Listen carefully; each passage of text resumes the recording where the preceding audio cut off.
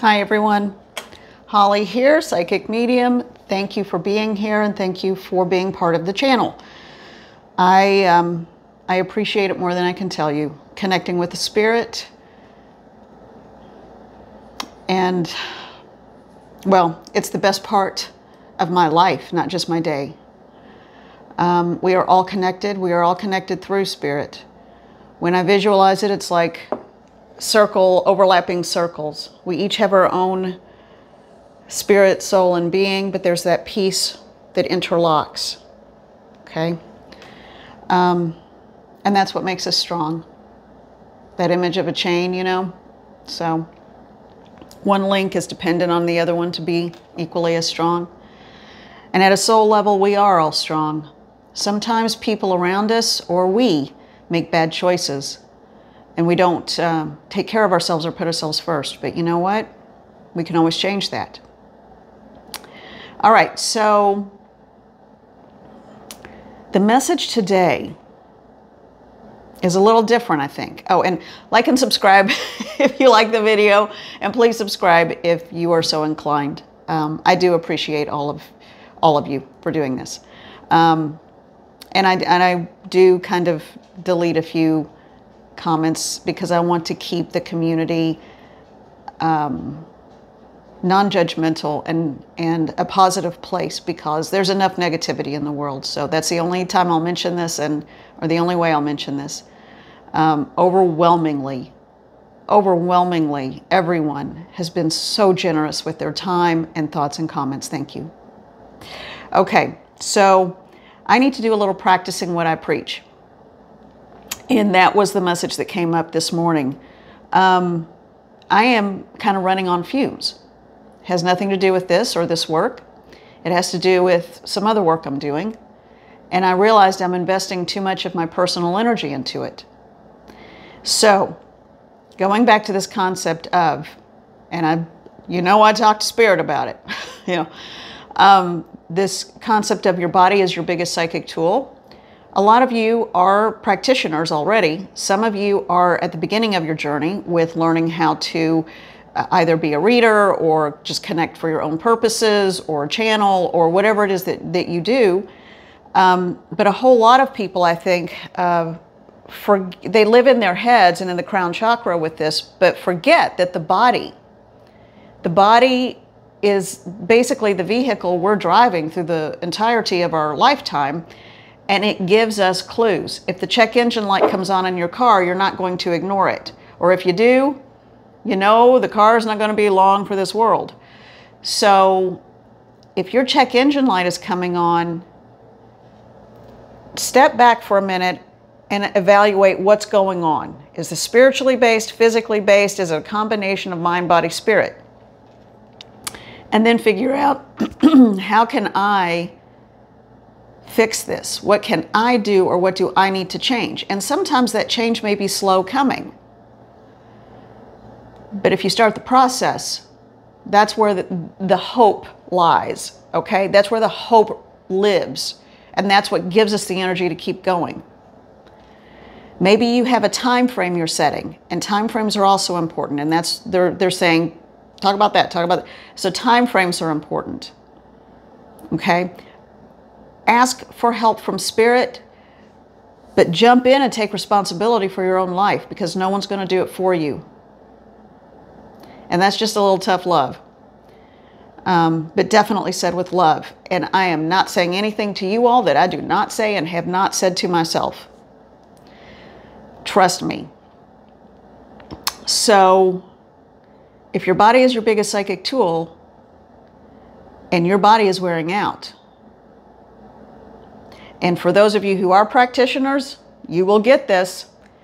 Our bodies work overtime, because when we are trying to connect and do spiritually based work and we're functioning at that really high vibration, or you just naturally do that without even having to be a practitioner and you're holding it down another full-time job or whatever, everybody has this connection. Everyone has this connection.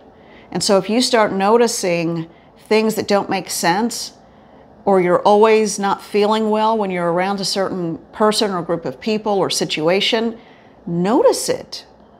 It's real. Your body is giving you a check engine light or a low tire pressure light. Okay?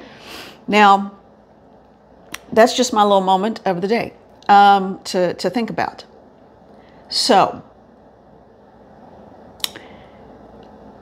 I am going to ask for a message because this morning, all morning, I've been asking, what is the message for the collective? What is the message for the collective?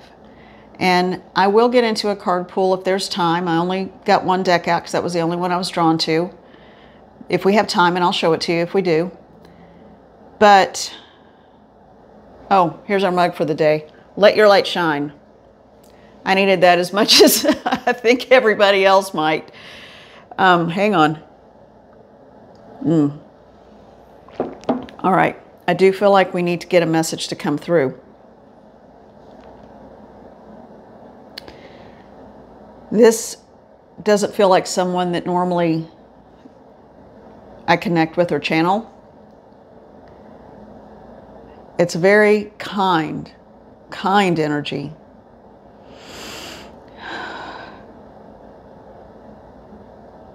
It feels like the feminine divine. And anybody with certain religious sensitivities or whatever, I'm not trying to offend you. I'm just saying, you know, I feel like there's a feminine divine spirit coming through. A gentle, mothering energy. And it's very moving. I'm going to let her step in, and I'm going to step back because my of this world kind of person that I am right now in this incarnation, I don't want to skew the message, so I'm just going to let her merge. Thank you. Thank you, child.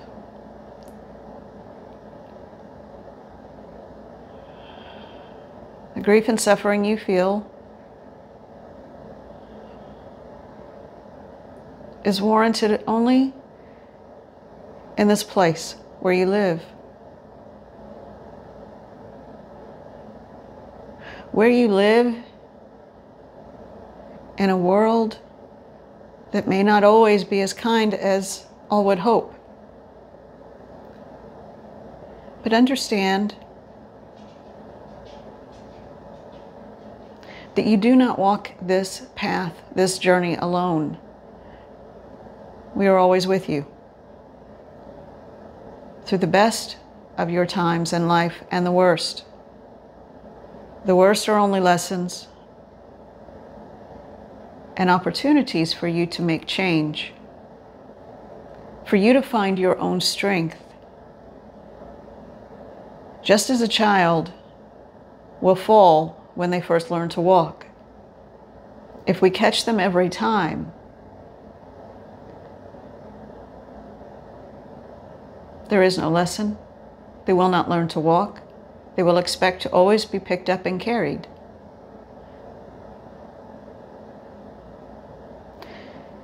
This does not mean that you are alone. One of the toughest responsibilities ever taken on is as a parent. You watch your children suffer. You watch your children make mistakes. But you know that is part of growth.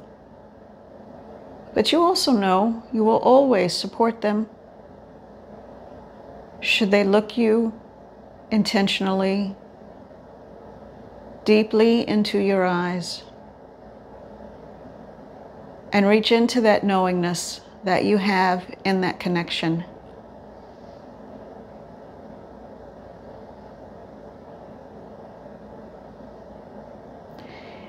Even with distance between, there is an energetic willingness and need to help. Just as we are your sisters, your mothers, your fathers, your siblings, Just as we are all of these things for you, know that you can always reach out to us.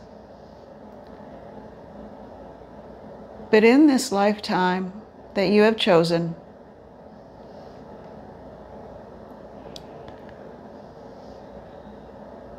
there will be times when you stumble. There will be times when choices are made and then you change your mind again. And that is part of this lifetime.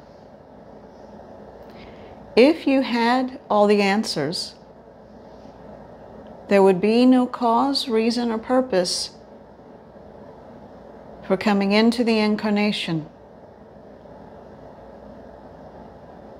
What this child may offer, or anyone else you seek, would be signposts along the way to help you navigate, a map, the key to a map, so that you do not get lost. But everything you need is within you. Continue the journey in your own way and in your own time. It is your journey.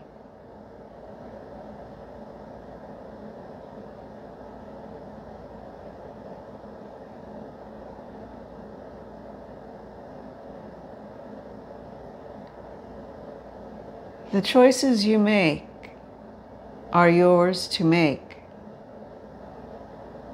If they are perceived as right or wrong,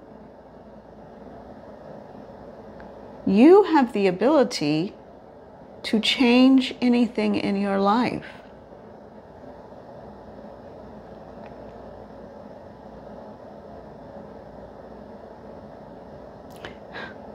This one always tells us, but you're not here. You're not in the trenches. You don't understand paying bills. You don't understand. You don't understand illness. But that is when she falls into the deepest, darkest places of being human. When she allows us into her life and her heart, she remembers who she is and that she has the ability of change and health and healing.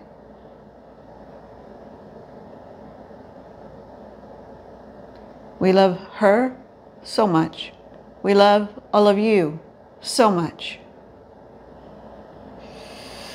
And she's feeling stronger now, as we hope all of you are. Take comfort.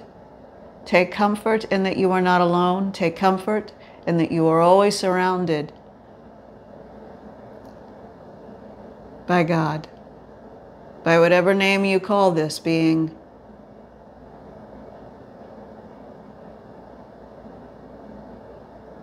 Thank you. We love you. We love your strength for coming into this lifetime.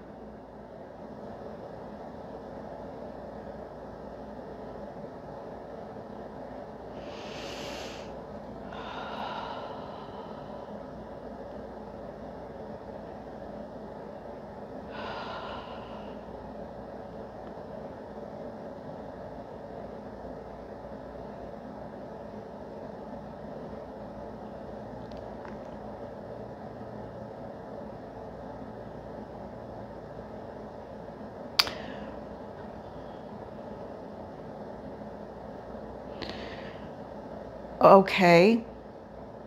Thank you. That was...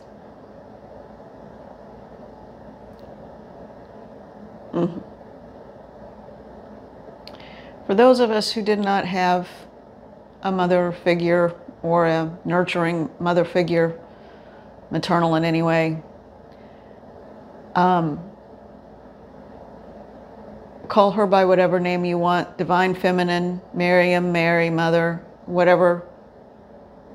And I hope I don't offend anyone by saying that, but that's what I felt.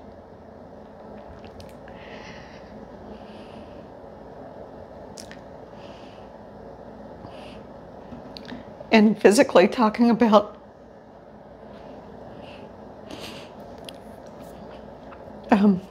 I can feel pressure, but good pressure on my chest because I just feel so full.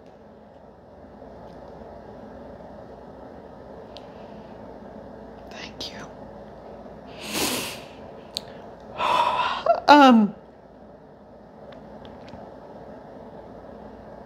You're going to be just fine.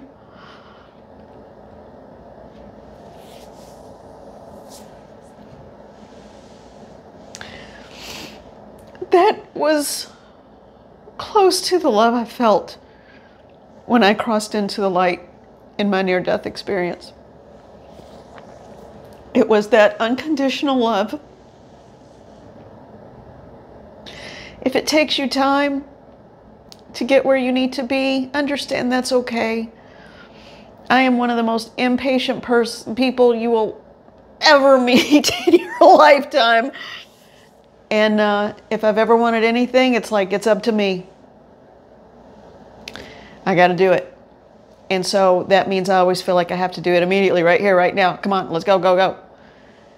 And that's not always a healthy attitude. It hasn't been for me. So for you guys, understand if it takes a little time to get where you want to go, to work through a healing process, to work through a financial process, to work through a career process, to work through a relationship process. Okay, I am hearing first and foremost, always make sure you are taken care of and safe. If you're not safe, it's hard to do anything. If you're sick, it's hard to think clearly. If you are not taking care of yourself, make that a priority. But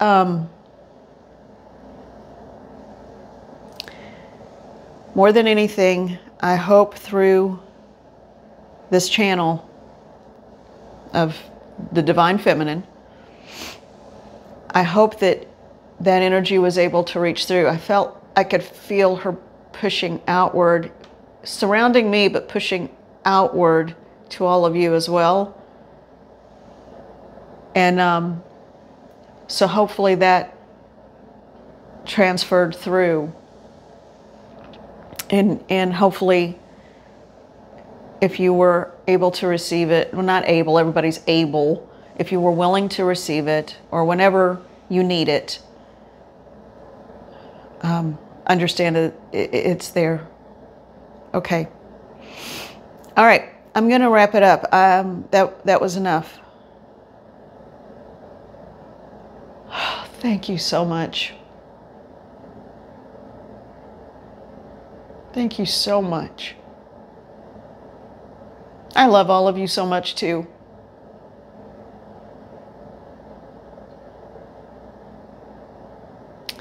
Hit a mental reset button, and that will hit a physical reset button, and it will give you the clarity that you need to move forward. I'm hearing that, I've heard it before, I think I've even said it before, but I'm hearing it really loudly in my ear. Stagnation is the only true death. When I say true death, that's when we start to wither. We never die, our souls never die. But stagnation, and often stagnation from fear. Fear of change, fear of being unworthy, fear of whatever it is. That is the true death. When you remember you have immense power reserves within you, when you remember that, you can do what you need to live in a way that is satisfying and healthy for you. And that's going to be different for everyone. These are only suggestions. You have free will. You can do or be whatever you want to be. These are only suggestions. But again, thank you. Live your best life and have a good day. I love you. Thank you.